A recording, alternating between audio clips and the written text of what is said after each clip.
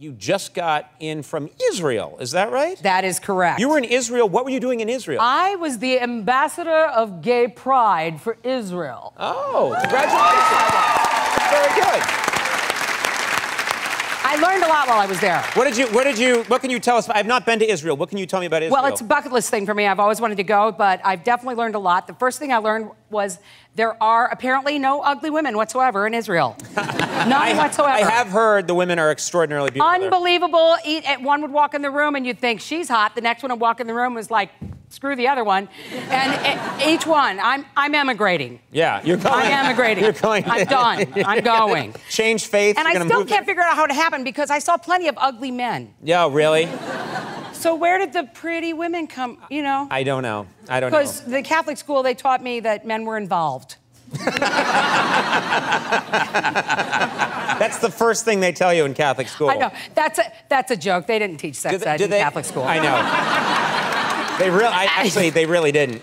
This was my sex education class in Catholic school. They sat me down, a nun sat down in front of the class and said, if you should ever slow dance with a boy, make sure there's enough room between you to throw a cat. You throw a cat. Now, okay, I'm curious about something. You've obviously gotten very famous from the show. Do you get approached a lot for photographs? You must constantly have people bothering you because you're very recognizable. You know, some people can blend in, but you can't blend in. I can't. I'm a little unforgettable. You're right. Some of the women in our show are absolutely stunningly beautiful, all of them. Right. And then there's me. Right. And no. I'm saying you have a very distinct. You have a very distinct look. They can all walk around. Nobody. Andrew. Hi. They can walk around. Nobody bothers them, but I look exactly like me, so it's just nonstop. And what's really great is they see you, and immediately there's this huge smile on their face. My fiance calls me Bulldyke Santa Claus.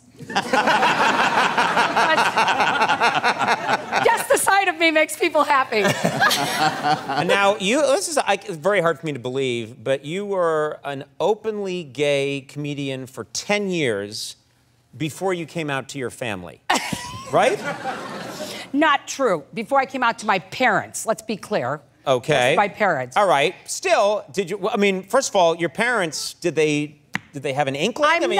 Okay, let me put it this way. My siblings and my mom just gave me nothing but attitude. Oh, really? You're a lesbian?